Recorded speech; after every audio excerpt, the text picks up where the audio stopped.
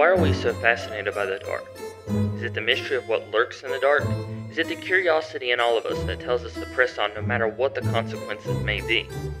So many stories of things gone wrong in the dark, and yet we continue to search for the monsters we want to believe are fake, but sometimes those monsters are real. Welcome to Tales at Twilight.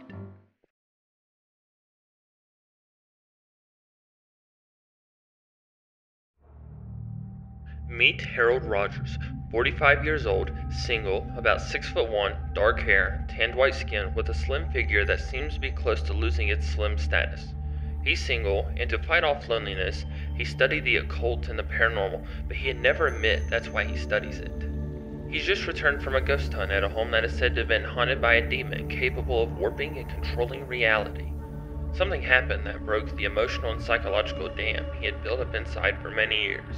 And now we find Mr. Rodgers heading inside the office of Nathan Allen, the psychiatrist that Mr. Rodgers had stumbled across in a newspaper ad the day before.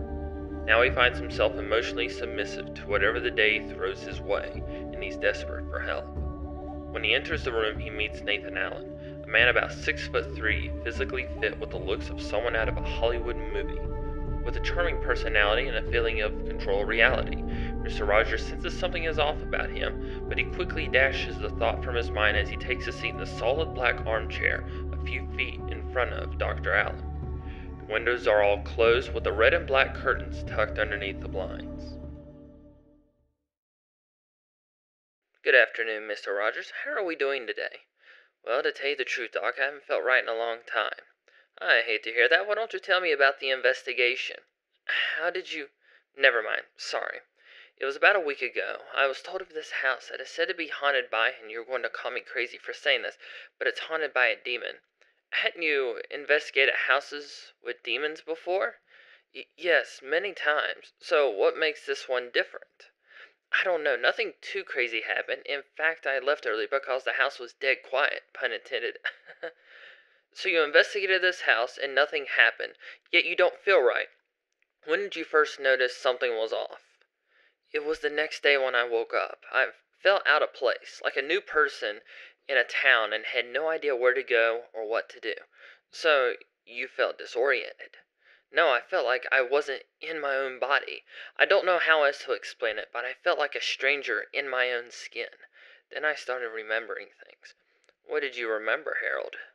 I started remembering every bad moment, every mistake, every bad moment of my life that I had forgotten about. They all came back with vivid accuracy in my mind, and it was like my mind was a hostage to these memories. So what about the changes in the world around you?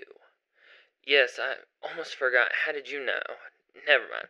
I would leave my house and get the mail, but when I would come back, my front door would be a different color.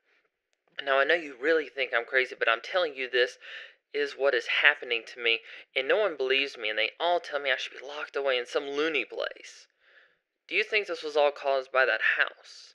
And I don't think you're crazy, Mr. Rodgers. It makes perfect sense to me. I think it was the house. At first, I thought I was crazy for saying that, but I can't prove it, and I won't prove it. I'm never going back to that house ever again as long as I live. What's so funny? Am I just a funny story to you, Doctor? Mr. Rodgers, I know exactly what's causing this and exactly how to fix it. What? How? Tell me. You see, Harold, you never left the house, and now it's brought back all those memories to torture you psychologically, because psychological torture is much more fun than physical torture, at least to the torturer and not to the tortured. So, how do I fix this? You don't. What are you saying? When I said you never left the house, I meant that literally. You're still here, Alan. The room starts to twist and transform from an office to a bedroom resembling that of a young child's. You see, I knew if I allowed one person to escape this house alive, it would surely bring back more people for my pleasure. You're not crazy, Mr. Rodgers. You are perfectly sane.